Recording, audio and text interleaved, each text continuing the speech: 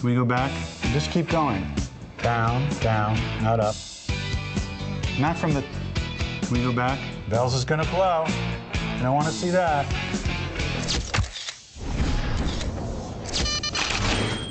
For a young person who's coming up, the best thing I can tell them about fame is that you have to really humiliate yourself early on, make a fool of yourself, and which you probably will anyway, and then you'll see how bad it is when you look at it again, and you'll adjust. You know, Richard Belzer, let me just be frank. He's humorless. He's his own conspiracy. He still thinks he's a stand-up comedian. I'm not sure if you've seen his acting in the last 10 or 12 years. I'd like to recreate that for you now. Keith Richards aerobic exercise video.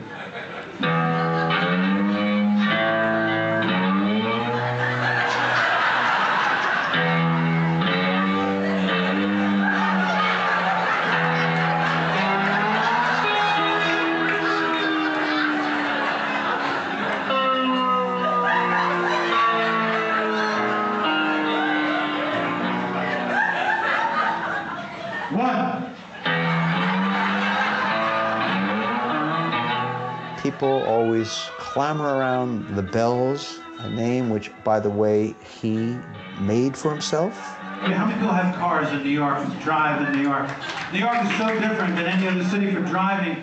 New York cops don't give a shit about traffic. You can be driving down the street in New York with a beer between your legs, seatbelt flapping out the door, joint hanging out of your mouth, go through 10 red lights, 60 miles an hour. New York cop will go, "Give me a coffee on the way back."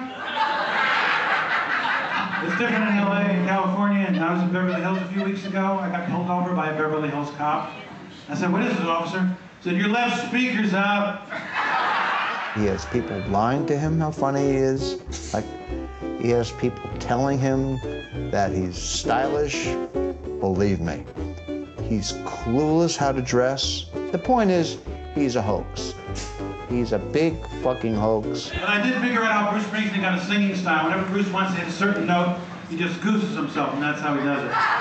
Born in the USA, I was born in the USA, I was born in the USA, I was born in the USA.